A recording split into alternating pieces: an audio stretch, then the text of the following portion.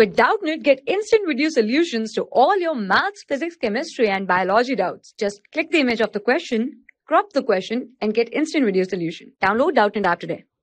Hello everyone. So the question here is, what does Euro Bharat standard for vehicular pollution mean? So in order to reduce harmful pollutants from the vehicle exhaust, that is to reduce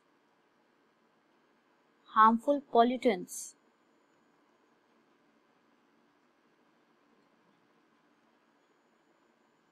especially from the vehicles,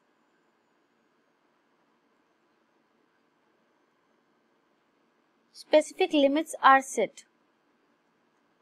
Specific limits are set, and these requirement of specific limits, they are called emission standards. They are called emission standards.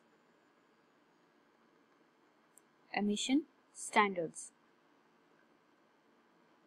And these norms or legislations in India, it is called Bharat Stage Emission Norms. Norms or the legislations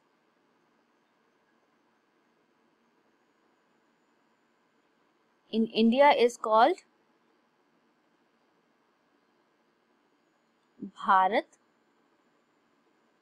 Stage Emission Norms.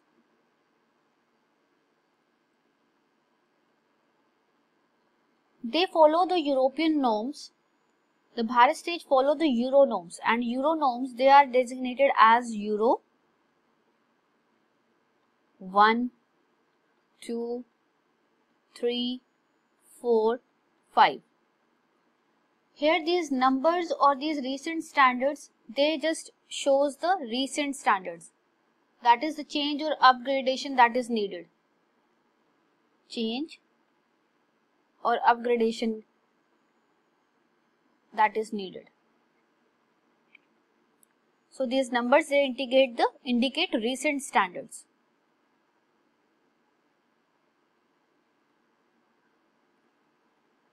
And the Bharat stage, they follows Euro norms.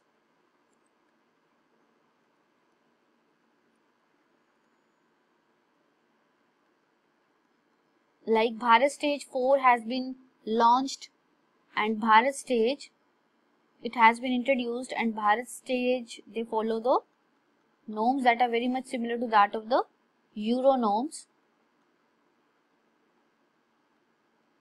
that is specified for the gasoline or diesel vehicles. Specified for gasoline or diesel vehicles.